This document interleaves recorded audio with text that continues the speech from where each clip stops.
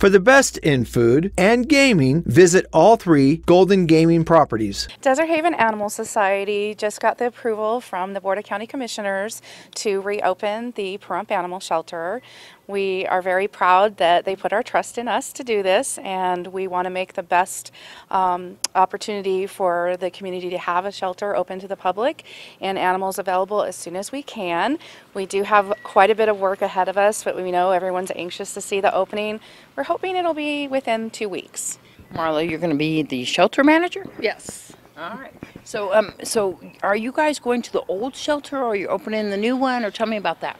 Indeed we are. That was the agreement, the working relationship that we have with the county, is that we would be able to use the existing facility and then we would provide the services. We do hope to build another facility. That is our desire, our plan, but it's going to take a few years. So right now we just have a lot of updating and renovating basically the old facility. So where's the funds coming from? What's happening with that? Our funds are coming mostly from personal donations. We also have some grants that we are applying for. We will be keeping, obviously, the adoption fees, any impound fees for animals that are picked up, running at large and returned to owner, and also licensing fees for rabies licensing and registration. And so there's some animals that are in there that are in protective custody. Will they be still at that facility, and how much are actually being held there right now? Actually, I think there is only one there now. Thankfully, all of those animals that were in protective custody, there was almost a little over 40, have been moved to another rescue. And so this facility is a little dilapidated, so there's going to be some upgrades that hopefully will be coming that direction soon. Yes, we have a lot of volunteers that are willing to help us with that, and donated materials and so forth, but we do need more.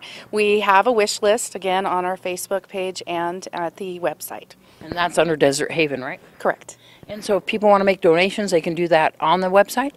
Absolutely. All right. And for more information, or is the shelter going to have the same phone number? Yes, the shelter will have the same phone number.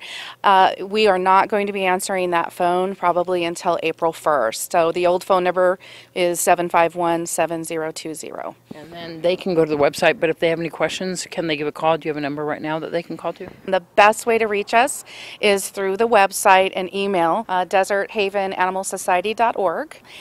The other thing we are telling people, if you do want to come down and see some of these animals that we actually have here at the animal hospital, it's All Creatures Animal Hospital on Basin, to come between 1 and 2, and we'll be available to show animals and take applications.